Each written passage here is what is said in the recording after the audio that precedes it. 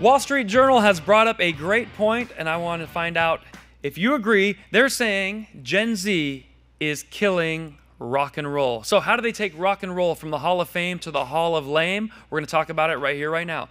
On the screen, we have a little picture here. I'll read it to you. Wall Street Journal says, when did rock concerts become tame? Well, we can thank alcohol-free Gen Z. Conspicuous teetotaling is now prevalent at all the hot acts, confounding older partiers. This would have been alien to me back in the 70s, 80s, and 90s. And I've noticed that myself. In fact, there was a situation where someone kind of didn't get enough water at a concert.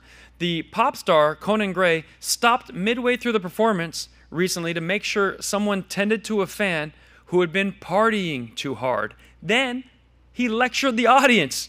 You see, this is why you all need to be sober. The 24-year-old tisk-tisk the crowd, and then the Gen Zers cheered. Now, Gen Z on average drinks 20% less than millennials.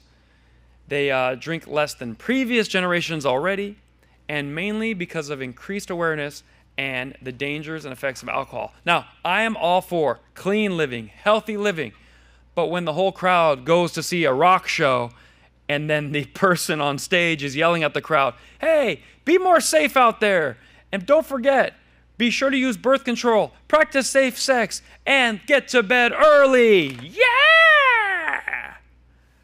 Would that be a fun rock show for you?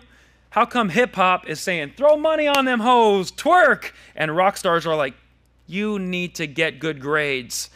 Well, I thought a lot about that, and if rock is going to continue to change, then we're going to see all different things in the genre. Imagine had rock always been the tisk-tisk schoolmarm type. We would not have had, we're not going to take it. We would have had, we are going to take it, right there on the screen. We're going to show that right there.